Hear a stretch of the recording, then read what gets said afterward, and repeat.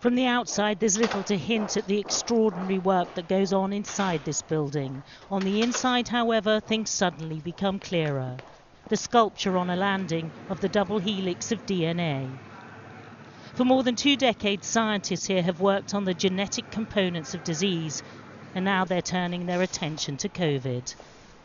The founder and CEO of Decode Genetics is aiming to test as many in the Icelandic population as possible to see how the virus has spread, but also where it came from, with some surprising results. We have done more than screen for the virus. We have sequenced the virus from every individual infected in Iceland.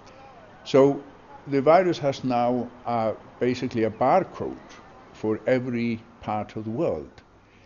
One of the things that is interesting is that in the beginning, almost all of the cases came into the country from the Alps.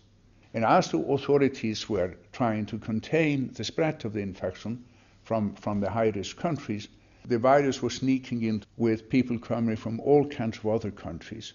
And the most notable there is Great Britain. So it looks like the virus had a fairly wide spread in Great Britain very, very early in this epidemic.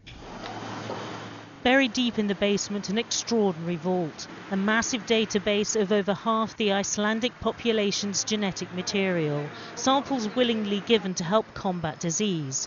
Could it be there are genetic components to how people react to COVID? There are those who describe this as a mild cold. There are those who end up in the intensive care unit on a respirator. And then you have everything in between.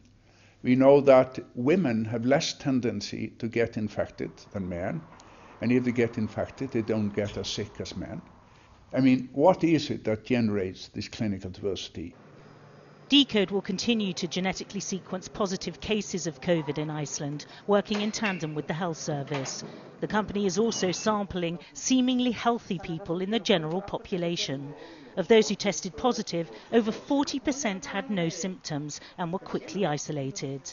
Kari Stefansson rejects the notion it's been easier for a small nation to manage COVID. Yes, we may be fewer of us, but the countries like the United Kingdom and the United States have so much more resources than we do.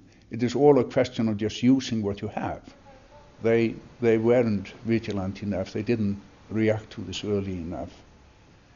The countries that taught us the methods that we are using in doing this, in a place like Iceland, they didn't use it themselves, and that is tragic.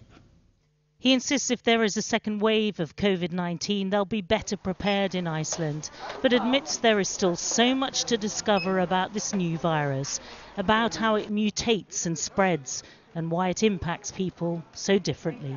Michelle Clifford, Sky News, Reykjavik, Iceland.